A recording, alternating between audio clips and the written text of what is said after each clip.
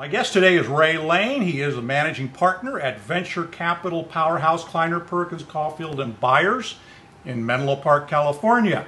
And before joining Kleiner Perkins, he was the president and COO of Oracle. He is also the non-executive chairman of the board at Fisker Automobiles, and in that capacity recently took delivery of one of the first 100 Karma electric hybrids. And that's what we want to talk to him about today. Ray, welcome to our EV world. Thank you, Bill. It's good to be here. It is a pleasure to be able to talk to you. I know we chatted briefly back in Detroit a couple of years ago, and now that you got your car, I said I have to talk to you and see what you think about it. So the first question we need to know and we're dying to ask is, what's it like? It's a fantastic experience. I mean, I've enjoyed driving it every day. It is an everyday car, and I think that's really, really important, that I'm comfortable driving it. It fits my driving style, that I'm comfortable utilizing it without having to change my behavior. Although I have to admit, it does. Driving an EV does change your behavior. I find myself managing the battery.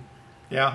In this car, it should be just the opposite. I should be using the battery as much as I can to save the use of the engine. So I don't want to use gasoline, but I find myself being in EV mode, wanting to save that battery. And I shouldn't care, because I have 50 miles on the battery, and then the engine takes over and will create enough electricity to drive the car. It's still an EV. It's all one powertrain. Right. But I can go another 250 miles if I want to, so I don't have to worry about the range. But it's really weird. You get in an EV and you start having that mentality, right, of managing your capacity. But it's a real sedan, so it has the comfort, the size, all of the appointments. And the weight, the bulkiness, the sturdiness of a sedan, of a real four-seater sedan. So I think, having driven Mercedes and BMWs, I would be very comfortable transferring from that car into the Karma.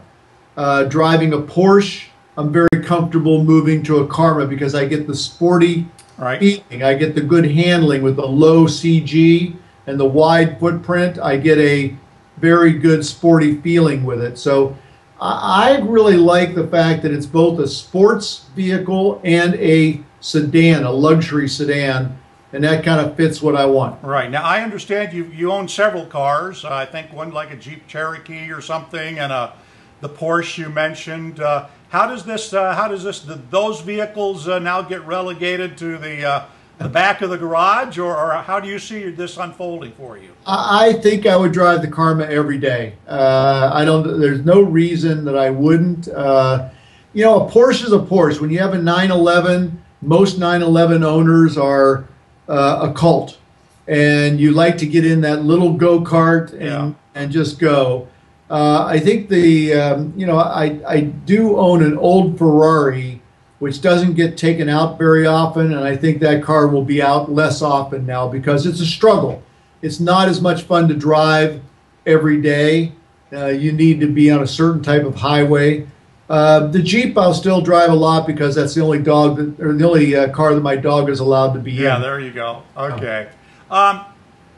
So typically, what's your routine there? You get it at home at night. What do you have charging wise? Do you? I have the 110 charger that comes with the car. Okay. So as soon as I get home at night, I plug it in. There's a wall outlet right next to the car. It's very convenient, just hanging there. I just walk around, plug it in, and the next morning it's charged. Yeah. Now, what's your normal length of your commute? I mean, how much do you do from home to work and back then? My office is probably about 3 to 4 miles from the house, so 10 miles a day. So having a 110 is plenty sufficient. Then sounds like it.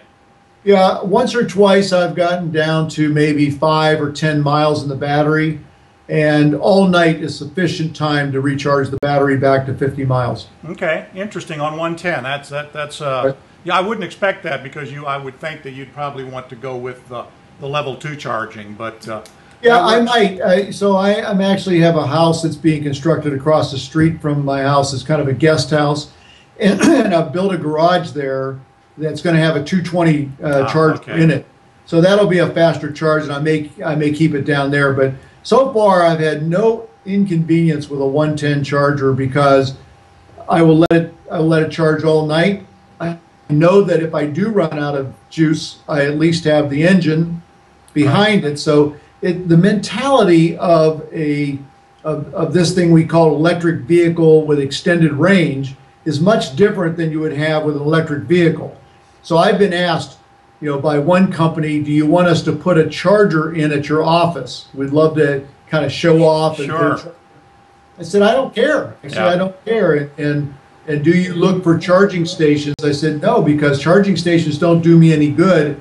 If I have to stop, I'd have to stop for hours to do any good. Right. So I basically want to use the house, and that's it. Yeah. And then hopefully I start every morning with 50 miles in my battery, and I know I have another 250 or 300 miles in the gas tank, and I will go from driving cars that are probably 15, 16 miles per gallon to a car that gets over 100 miles per gallon. Right. I use gas. I may never use gas if I don't go outside my daily commute. Yeah, how much is in your tank, by the way, just out of curiosity?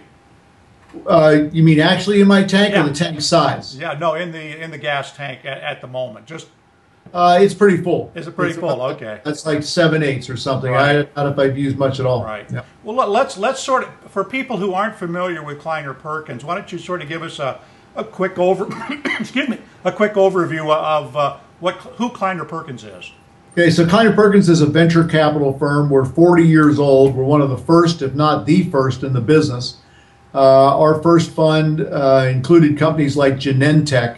Right, we invest in very early stage entrepreneurs and companies that are wrapped around some technological innovation. So that happens in the IT world. So we call it digital technologies. It happens in green tech, and it happens in biotech. Right. So we have 3 practices today that invest in early stage companies that are bringing those technologies, those disruptive technologies, to the marketplace.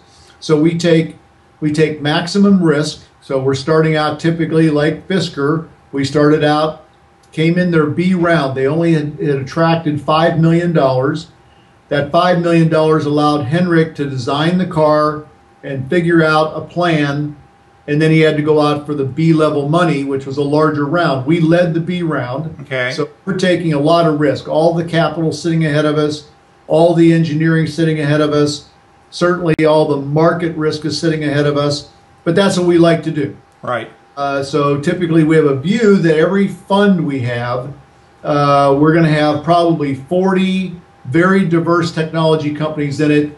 And of those 40, maybe 10 are big successes. Right. Okay. Well, the reason I asked that is because, in the 90s, you were doing a lot of the Gentex and the digital investing. And It seems like Fisker was somewhat of a change for you, because now you're getting into not necessarily brick and mortar, but you are getting into a more hardware-oriented investment. And then of late here, I see there's been a lot of talk about you getting back more into investing in more of the IT, cloud computing, and that type of thing. The media is very, very consistent. They are always wrong. Good. Always.